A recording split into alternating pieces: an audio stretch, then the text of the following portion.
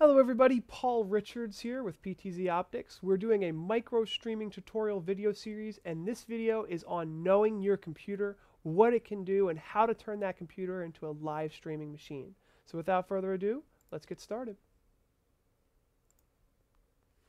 So here I am in our virtual set. That was a stinger effect that you just saw, kind of transitioning us in between both of those videos there.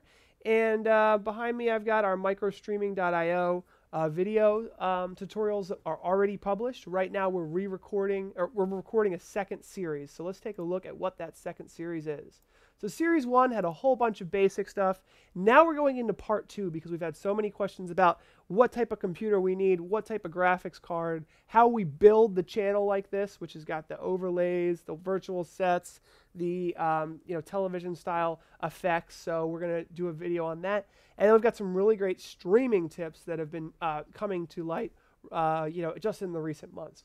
So here we're talking about knowing your computer, and there's a couple different reasons why you might need to do that. To put on a really amazing live stream, you might have multiple pieces of equipment to pull something like this off.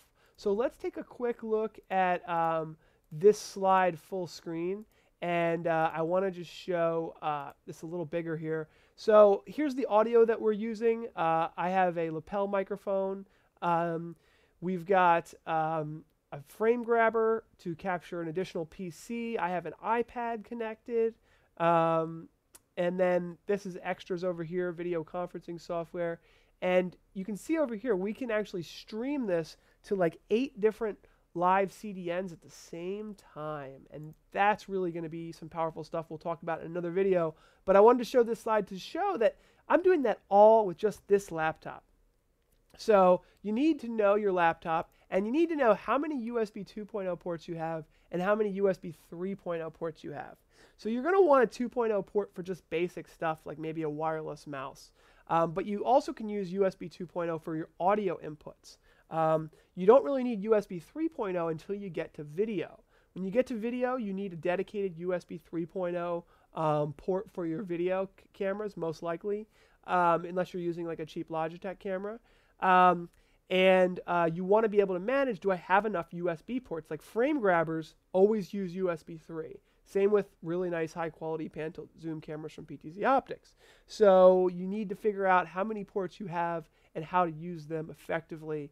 You can use hubs for USB 2, but for USB 3 you can't put a hub on there and then have like 3 USB cameras coming in, because there's a USB bus in the middle that will have bandwidth issues if you do that. So know your ports, obviously test them, figure out what you need, and then understand the CPU usage. And what I think I'm going to do here is I'm going to do a desktop capture to show off my computer here, and we'll kind of merge over to this, because what I'm going to do is I'm going to do a Control-Alt-Delete here, and I'm going to show you guys the task manager. So let's take a look at the task manager. Oh, Windows 10, it looks a little different, doesn't it? And we'll put it right here. Can you guys see that? No, you guys can't see that. Never mind. You just do Control-Alt-Delete, and you should be able to have the task manager there to this picture right here, to monitor the usage of your computer's CPU. It's really important to do that. Make sure you're not going over 50 or 60%. You want to leave some headroom, especially if you're streaming and recording at the same time. So take a look at that. Make sure you get a PC that's like an i7 with at least 8 or maybe 16 gigabytes of RAM to handle all this stuff. Now, if you are getting close to your CPU usage, you might be able to take a lot of the CPU usage off and dump it onto the graphics processing unit, the GPU. But you do need to enable Windows to do that. And you need to have an NVIDIA graphics card as well. So we're going to have a whole video just dedicated to enabling your graphics card to run in your live streaming software. So I'm not going to talk too much about it, but make sure you get a good graphics card if you're shopping around. And then finally, don't forget to optimize your workflow. So don't be running Dropbox and Chrome and all these other things if you absolutely don't need them. because they will eat up your available memory. You might want to just run your live streaming software if you're getting close to maxing things out. Also, for knowing your computer, think about the video outputs that you have. How can you use them? So right now, I've got a local display here on my laptop, but I also have the HDMI out plugged into a projector so that I can see everything I'm doing, and it looks like I'm looking right at the camera. So if you're doing a one-man show, that's really important to be able to manage that HD video out, to be able to use the live streaming software. It doesn't look like I'm looking at my computer the whole time. I'm actually looking up at a display that's showing me everything I need. So that's everything. The only other thing you can do if you do want to, one of the things we're going to talk about is live streaming to like 8 different CDNs at the same time. And you don't need your computer to process all of that information.